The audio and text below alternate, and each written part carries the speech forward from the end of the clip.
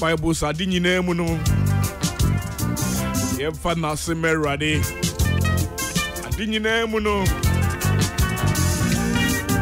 ono no sa ye yi ne tron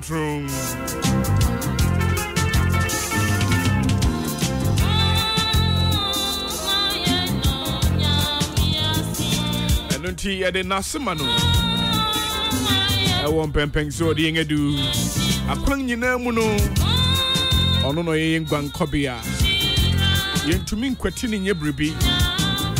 na mum edubribi a na bro yen adwene ne yenti aseso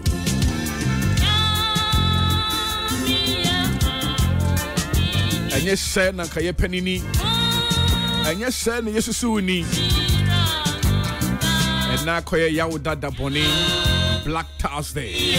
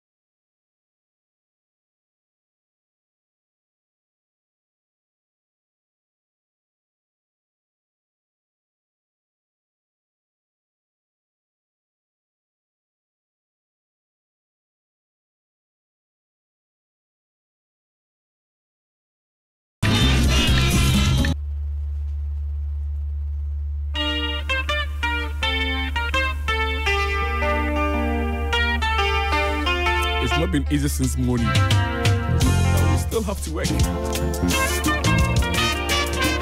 Jaffe. Get more with say what's it? Get more with say that. Swear.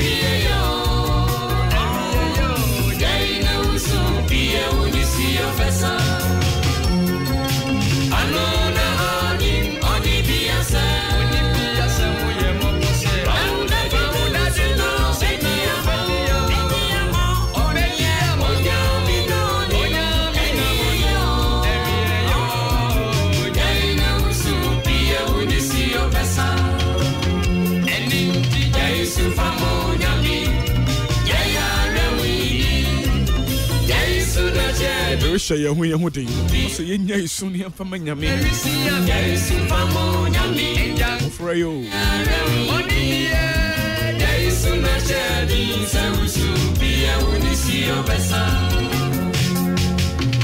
Rafi.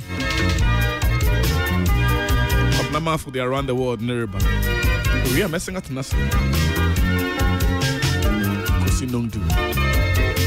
Today's Black Thursday. Jason. I'm so sorry, sir. My birthday, so I'm shout out and I couldn't do it. But I would Portia Santi Police Hospital. Happy birthday to you, Portia. And I praise before the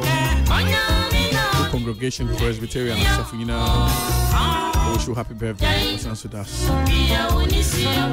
In about 1 minute time, we're hitting 8 o'clock, and then Kwabena will be here with the news at 8 o'clock around the world.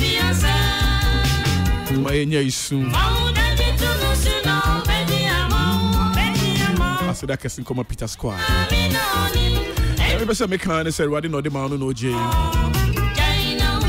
Intimate, no, yes, sit down.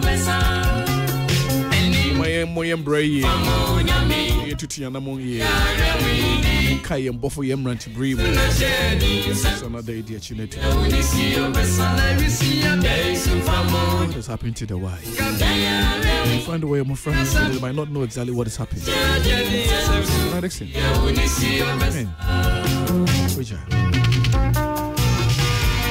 That's why Kwame does he lost a brother. Yafi currently is the one that hosts Nick FM Drive Time. He was my producer on the drive. Peter Square. Jason. Ekofa kasebo no. Masanga tumasi.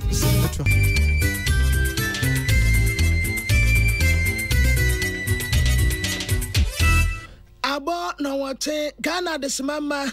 ya mamunyina akwaba ya samba mo ajo around the world tumedie ena ebre aso ya de ebre mu empanisa ukoto sakrament ya pataso na Kwabena ni bi ne pagya ni si ho ya de na ase adema endpoint homeopathy clinic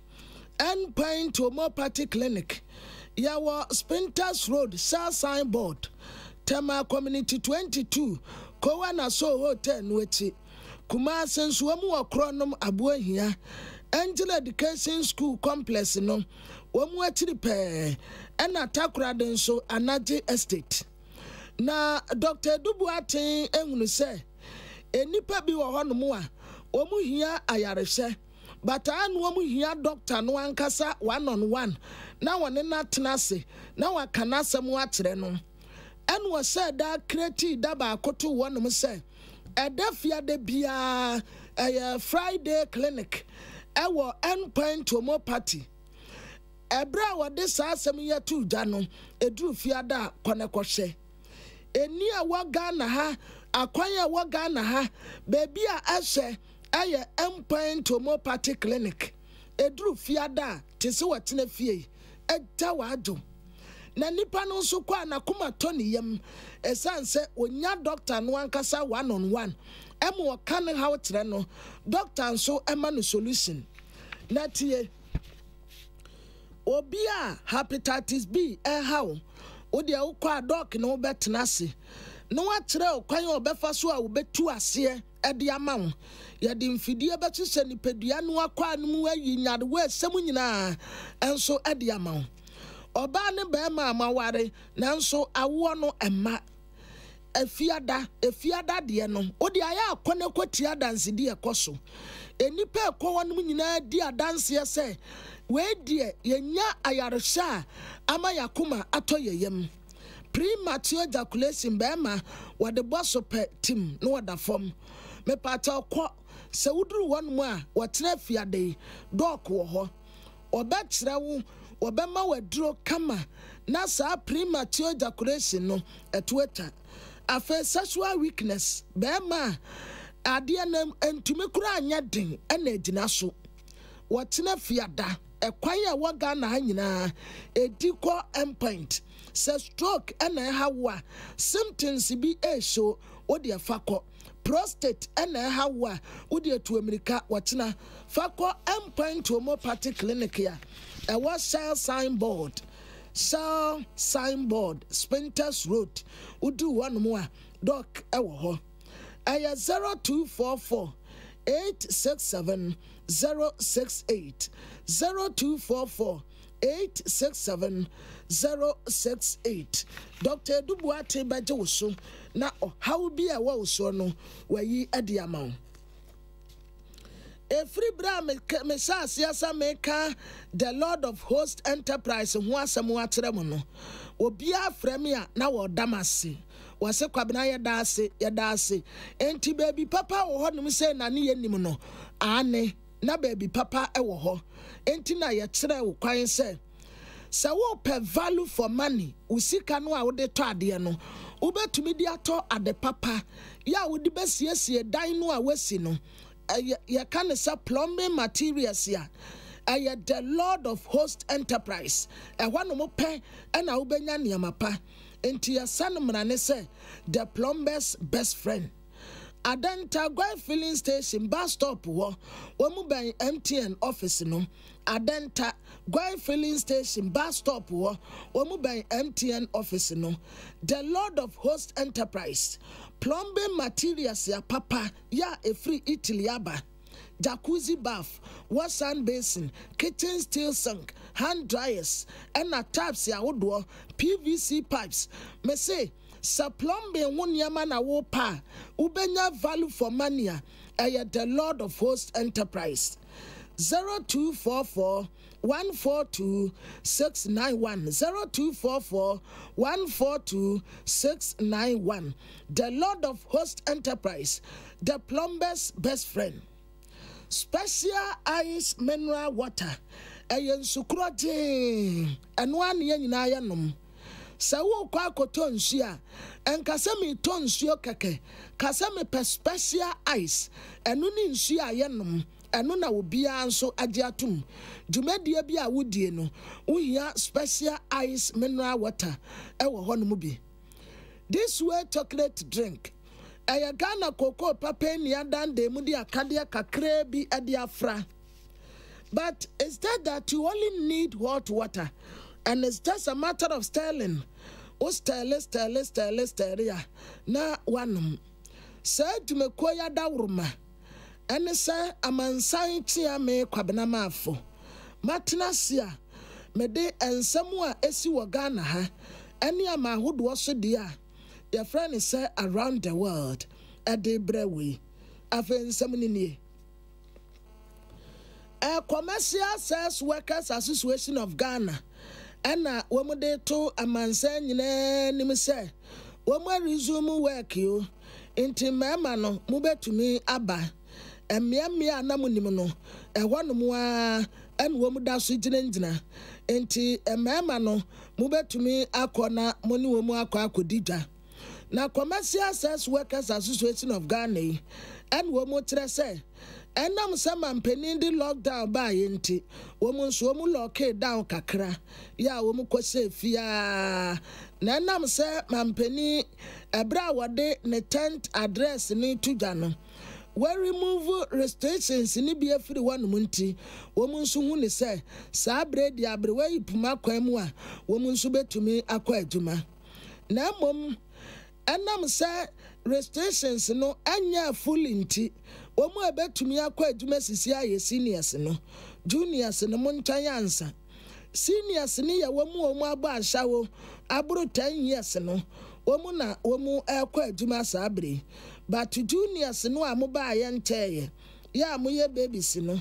ebi moba yakura munya 10 years saafo ni nyina womu betene fie na seniors no akọ ena mia wodo nso a womu bie no anya baabia na womu bie baabia womu bie sisi a wobetumi akọ honom aye circle de no womu bie enti wabra yansam chefo du honom no womu di hu adanse esampa omu aba omu ahye adwuma ase la pass wanum so the same thing eno nso omu biebie wo honom a omu tumi ekọ dansuman ya anu omu gyinagina Timberland ho honom nso omu bia omu ahye ase banka krankra ena la pass de nso bigot ho eno nso omu bie ya omu gusua ekra omu ekọ adwuma na omu tase emiamia hodo bi wo honom a ehwadi omu atum omu a wa cantonment run about no monkwa adwuma ehwonom yatum ena isle gonso ehwonom nso yatum ena tama omu ekọ asawo watama no nso ehwonom nso yatum enti se wo ba ya miamia nsepe ena for now de omu bie circle de no omu bie la pass ne danzuman eno nso omu bie a ubetumi akọ na Brian Sam trefo ko ne anti Leticia wonya mfrensia eduonum ansia 56 years and watches one asawe wabano be 30 years ni na wasrese se mo ba mo increase price ne kakra enam lockdown no ba na nuomamu ayede nuomamu asesa kakra enti price ya no mo je ansa na lockdown no eba no sisi ade o ma to price ni mu kakra nti sa wo ya bema na odi wani kire sekra pass danso man no akwa bi akofie anasa wo kope bi akote hot so a no ama wo sika no mu ayedu esanse wo mu de kakra atoso na doma yinkro na wafata enya nkwansia accident enti accident ni si ya wafata entumi amekati asefo ho bio ema nebusuafo sunya de wafata ekose mochiri bia ewo doma hinkro na watiete mu enu omu yasu o ebekwa akoyi wafata mu no na yakwa akokora enti abusuafo Oma ya announcement the posters ni ade nyina ade abobo mountain so omu ebe no anuane kakra wayiye no ase efunda ka nyina bibia ya krado ya kotokra ba ya ba be kra wo faata ene omu ebesu yes wanum na be komo kira kofa mu no aba na sorefo nkakra nkra ye nyina omu di akire wo faata busuafo abusua pani omu ka ho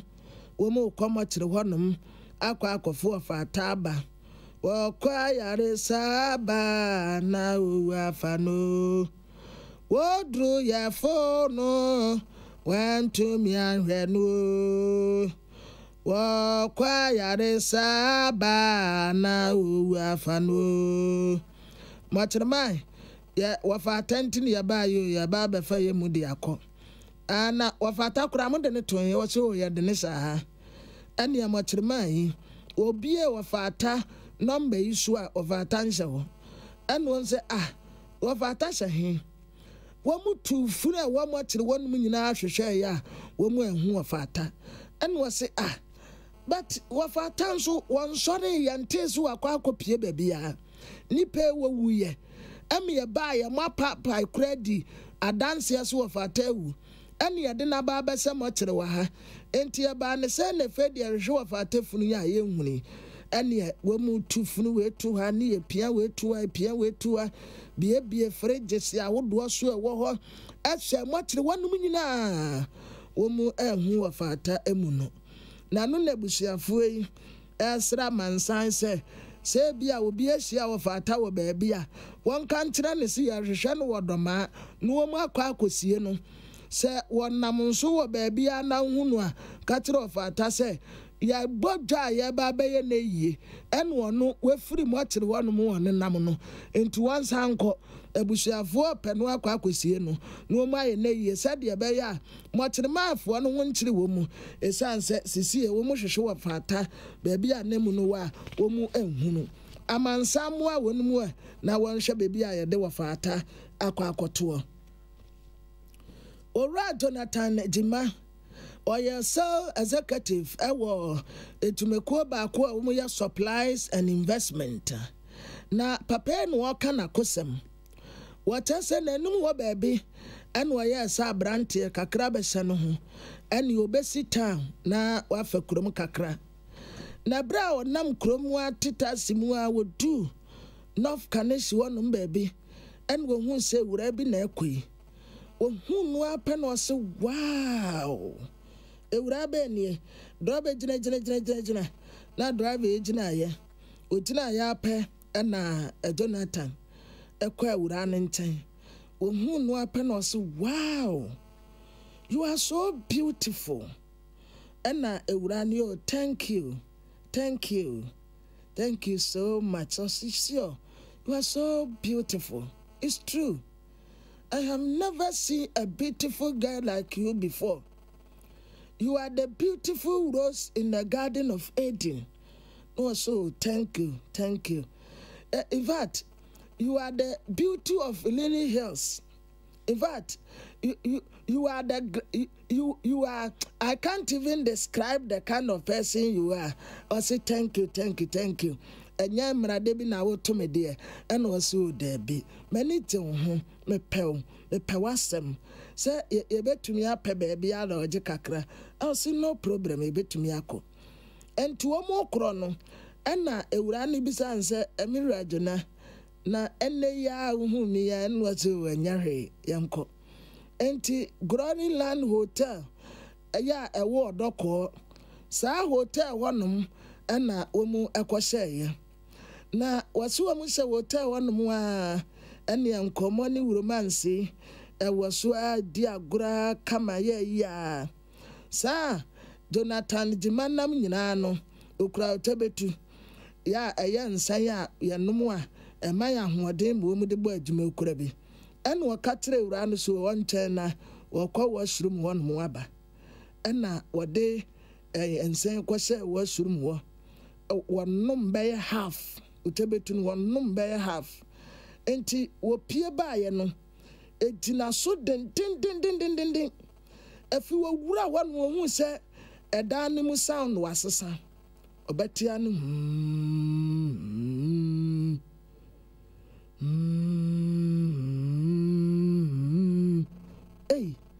na hinu ma be pie etiro hu ya ne sa amframa de nene bi ebo wodam wono mo pe ya amframa no nkwa abonten edam wono mo a amframa no bodin din na ewura ya amene ne ba ye wai ohun ya ne se ewura na pie efiri mframa no achi aba asawa na sisa ne hwene mu ne nasom yi adia nkwansie ne ewura yi bam jona ania santai ohun ya ne se omu wo awudomi cemetery ho no na omu dan ati opeja nani a ensamafo miensa ema ena etwa ne ho ahie baako gina baako ya fantini ena baako nso ya santini na igbeni baako eka ho ena wo meta jona ho ahia ewa pe ena sama baako no ya santini no wo kase jona ema pehene eni ya fine boy una unie jona na pete the first broken heart ya kwaba ena ya otuachi ma penya fa kuna ya sa panche skirt mpa wo dona wo be frɛ no this wo be bi entem wo temu ape wasamana ya san se anu ntebetu nka wo ba bedi enne bendin samafo wa anu nyina ansa na obekwa awakọ enna dona kaso dabi mpam chaw anya sa ensa na ekura me no mintumi nyunso ntina me nom ye mepam chaw munya me ma me nkọ minya bio enna sama no ya fantini no okaza hey nwanain hey adi no jina ndi ya eya no hwe ida akohwi awo ene ye be teach one else ma wa serve as a deterrent and am anderson enough is enough epemeti afunodo ena sama no ya zantini no kase katre fantini te entinya na won kan borofo bebre kan ti mo wante medi ene mene nam opemado no wo ma penya fe we jama mo nya fe kura ya ka wontie ena de bebi ade wa bedure nie wo ena kwaya ye do be fa so won samampom anom no wa wo beto wo dena ensamafo ye ba be samai woni ye nyina be dance na wo be kwa awakọ sade wo pa no ena gina so no mamhwe ena jonade ne nsa kata se na sama baga you will suffering one me anhwe o ma panya fe ene donase woda honom na aka woni ni nyame bompa ye se wurade wonhunu mobo na so ofuri mufu ya obeba be kanya mesam anya ade a obebo adama bio ena sama ba kon bi zanse na oba agboro anu ase na baaburo de jae eda jado eda fomo anu akohye bema wani mu awudisi wo opemadodo o ma panya fe anade otu achi ebi a wabra bedi ya beti wo nese en wo mu preference amafo gas ni nyina begina ne enkekam tiemu a Jesus agimio en wo mu jane so omra na ba wo ba no wo hunu wo ba kra enti wo sifi sa abra ni besi ne wo hunu wo ba kra mpa ayese wo hunu numpo na free bra coronavirus yi epie ye China fo hunto wonum ewo wura Donald Trump nsem edabia Donald Trump benya apagina so be friends am chefo nhyemudie so wakasa no wo bedi di China fo yatem ena no o friends am chefo nhyemudie be kasa wose China virus no wa friends am chefo wo mu bisa no questions China ni sam chefo ni bi ko bisa no question wose won ko ni kuro mi China no won ko bisa won mi de ya de no ebaaye na no a abrantie George Floyd ewu ye ewo America hono a amo ye kire bebre ekoso yi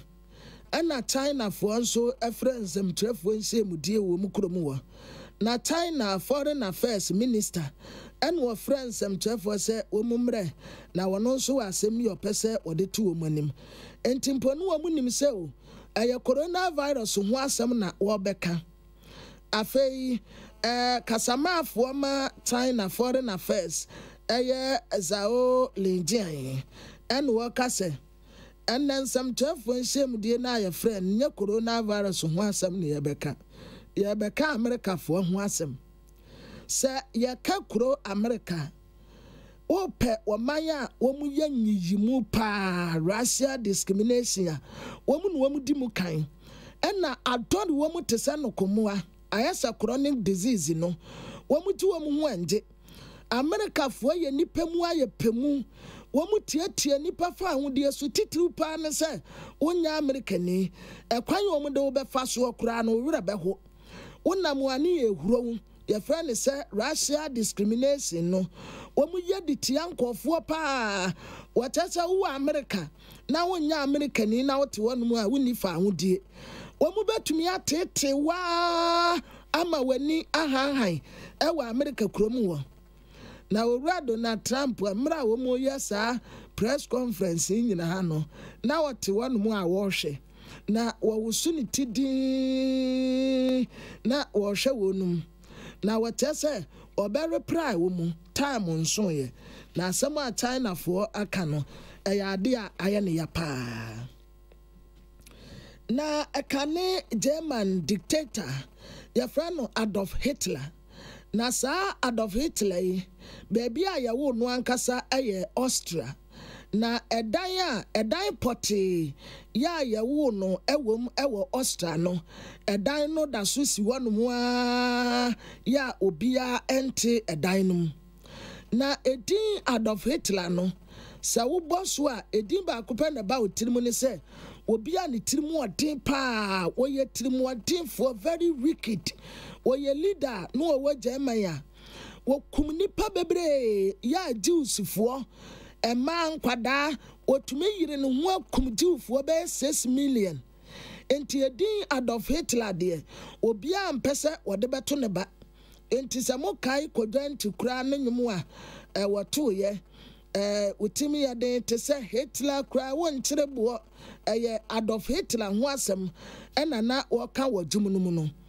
obia mpese wode ne ba ebeto Adolf Hitler enam owura yi na tiri moden ene nipekum awudie ya na woyenti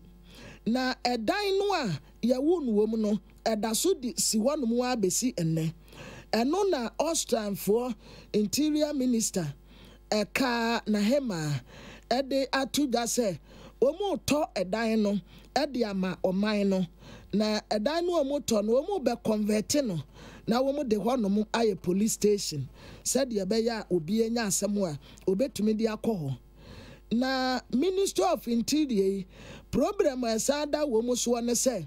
obi anim se sada we Adolf Hitler ho ne wo no enti obi ampe na womu beda no police station kura womu dwene ho se nipa mpo bebe ho abaye complain se bi aye tata obi anase obi pepo si aboa no se nipa krokra benya kokuduro tunenan ede abadanum krampa akwakoye wonum adesua esanse adie bia eye Adolf Hitler dia no obi ampese wodi nanimpo behwe ena nkampensem ebia wakoho akwakoye bibi na South Africa we ni de edikan kra ya womu a register asori ewo ho na sa asori a womu a register ye no womu se registration na se ewo February 2020 year mu ena nanko womu pese womu register asori no na jebo womu enya agi atumu a ya register asori kra edikan ewo South Africa ye friend say Satanic Church na sa Satanic Church no womu teso womu di womu ayi womu anim se bonsam nko a na womu ebesom no ho na founder Edema Satanic Church wa South Africa owura Ryan Swangela and what say registration no was asie be 4 years ago ya no say or register na sorry a Satanic Church a womu ayi womu anim so womu de bonsam nko a na omu ebesom no na bra wa saase no na eden kakra batin kakra nkra sisi ade omu anya memesia edoso paase wo so ka memesia wo Satanic Church mu akere wa ho kura ebegiru emesisi akura de omu anya Council of Elders ya ba son bejoku a omu na beto ebetlentene asore ne dada abrabo ya ewo South Africa ho na womu tere se womu betretre womu nkwaben mu ede akommia ahodo bi a womu nso aye krado se womu beje asore no atum ewo ho womu ayi womu anim se nipa a womu som no eye obonsam enti we ni de edikan kra womu register asore ewo South Africa eye Satanic Church na de anwanwa kakra ne se owura no a ote asore no Ryan Swagela Woye Kristo ni mapa ya ne maame ne papa tete abrantie wo Kristo sumu but no wo munnim se wo ba benyini ate ne ho afiri Kristo sumu a wode ne ho kwa akobɔ bonsam asisi ade wagye atum se ni wura osom no eye bonsam. Prophet Jonathan Ntatewa head pastor Edma Saint of the Last Days Church, White River in Pululanga. Na sa asori watese enano ena sofupeni a wada asori ya no se obekwa akonante ewo ensuom na ensuo no wobenante wo ensuo no so pepepe te sede Jesus Christ ye no enti amansa mehwe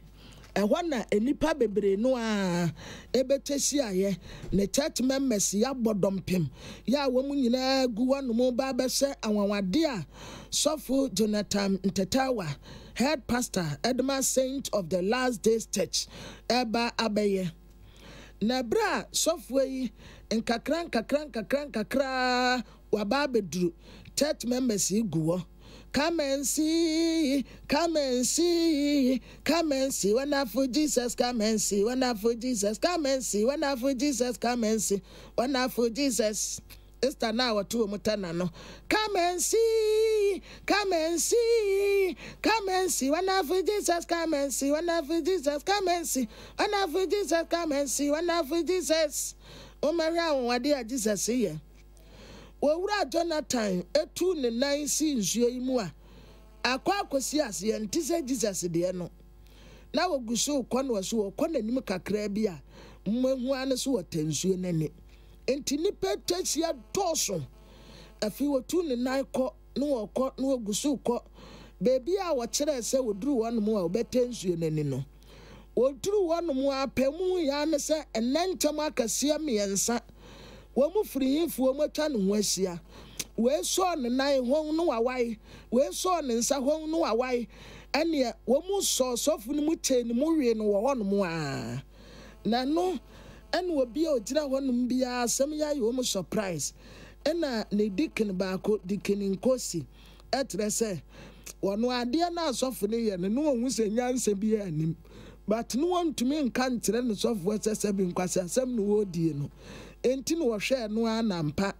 aso anu ogine woni tirimu ano nyame atua ne ka pepepe se Jesus ya wonwade a woye sometime ago no wono no otensuo nani na wo de wa freedom aba begu anom se o ba ba nantensuo so akyere yen enti se nantam wa te sofo no awe a enya no wanwa etoa no anepe ena ahomasa no kon sofo no ankwase asem a wodi ye ena ama nantam no awe no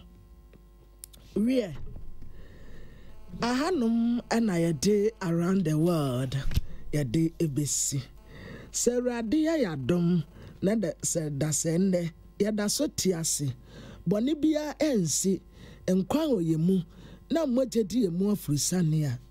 yebesan ede around the world abawa kwan mu bio. It's your world, it's my world, it's our world. Na yade nasie ade ema the Lord of Host Enterprise me kachira wo se wonko honomu a wo hwere niama wuduru wonom pa ejabaka customer care ejabaka customer care wala when you are there odi ekọ adenta Gwai filling station bus stop wo omu ben MTN office no the Lord of Host Enterprise, the plumber's best friend, the plumber's best friend. Plumbers nyina omu adamfo pa eno no. Enti mu amufri emiamia wudu ewo Eastern region, Central region, Volta region, Greater Accra region. Samu pe bebi amu benya plumbing materials pape tu akwa akoton. Na wenya mfaso a the Lord of Host Enterprise, the plumber's best friend. Friend was 0244 142 691 0244 142 691 0244 142 691. And near my papa ye this year fie ebano plumbing from A to Z into a alpha and omega, jacuzzi bath, washing hand basin, kitchen steel sink, hand dryers, dishwashers, taps, open quality pipes, fiber bath, water closet, PVC pipes and dear. Type be a upe bia ebi ewo ho ne boa da fom esan ye papa eja baka 0244 142 691 watena me katra wo se radia ya dom ne atinkwam a efiada de baabi a obi akɔhye na pomuden eye endpoint se so wanya adaje anhwa ho yade a unya adaje wu ebre bebrebe yi ebre na yade aka wato wo wote hu baby a enje me patew endpoint ebie kwan de ato ama wo se efiada wo de bradok wo na beka wo ha ede kire no Dr. Dubuate ono ankasa betena se se wunya symptoms bi a ebo nka ye se ye stroke ya e ma ne nyansa to America ne ko doc betu ase ama wo se unya symptoms bi a ebo nka ye se prostate cancer prostate ena ha waje a to America ko endpoint na watena de e special hepatitis B mo time bema no oba won ma mo time premature ejaculation mo time sexual weakness mo time ya wo modern machines ya ebu ahwehwe nipedua no mu a de kwasi ase yi yade no ne ya sa ma hundro aya Spinters Road